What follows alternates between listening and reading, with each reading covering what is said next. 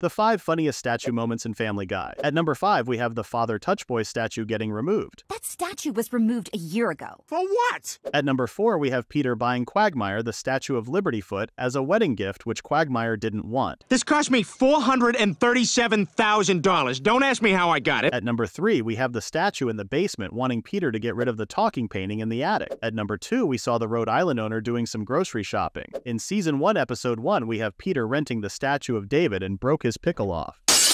I shall call you Eduardo.